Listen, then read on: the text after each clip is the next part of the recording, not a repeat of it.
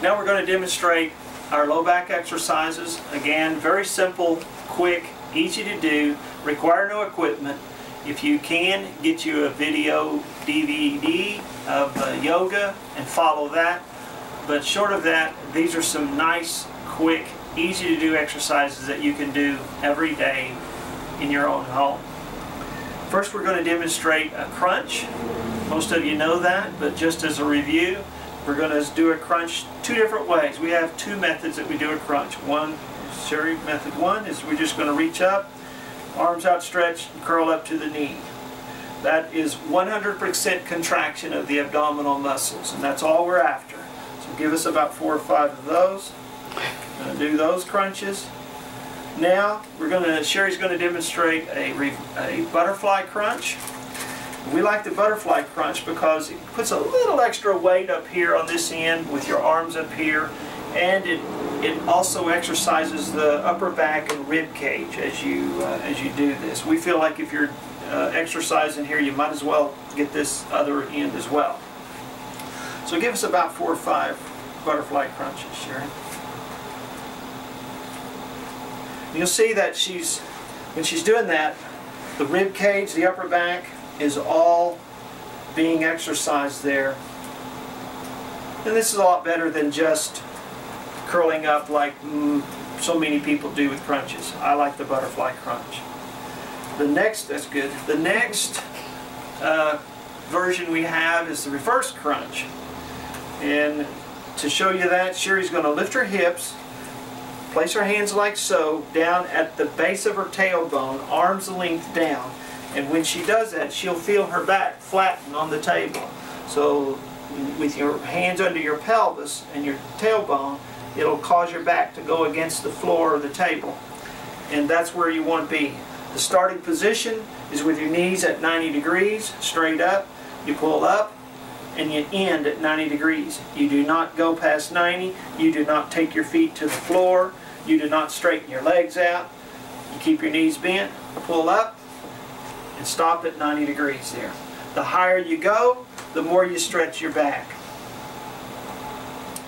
Now, good, thank you. The regular crunch that we showed you at first works the upper 70% of the abdominal muscles. The reverse crunch works the lower 70% of the abdominal muscles. So you can see you get a lot in the middle. And this works the entire abdominal muscles and does a great job of stretching the low back.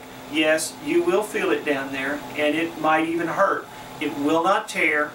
If you're in extreme pain in the low back, you may just start with a little pumping action down there. Nothing more than this. That may be all you can do, and you just keep doing that until you can do more and more and more. So movement is good. If you're really hurting in that low back, get some ice on it. Get started with this reverse crunch. Just a little movement, get it started. Start getting it loosened up. Get in, give me a call and get in just as soon as you can. Our last exercise for the low back is what we call the dolphin. And again, a very simple, quick, easy to do exercise, but it's very effective. I highly recommend that you do this every morning. The first thing when you get up, is you get up, if your back is tight and stiff after your night's sleep, you get up and you do this dolphin. A minimum number is 35. If you're not doing 35 or more, don't even bother. Get up, do 35, 50, 60, 80 of these. Get your back stretched out for the morning. You will be better all day, and you'll be better tomorrow. These back exercises that we're showing you, you will know that when you've done them, you'll know the next day that you're better. You'll see that your back improves as you're doing them. And doing them today will make you better for today, and it'll also make you better for tomorrow and the next day. Miss a couple or 3 days, you'll know it.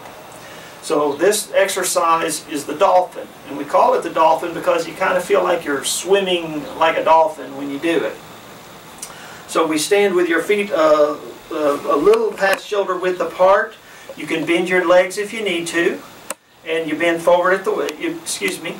Let's start over. Sorry. That was my fault. You'll bend your chin to your chest and come forward, And you'll bend as far forward as you can, keeping your head down like this.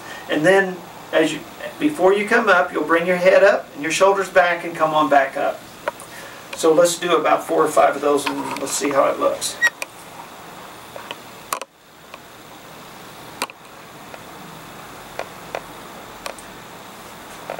Stop right there. As you pull the head back and the shoulders back, what you're doing here is locking all these muscles out. They've already done their work.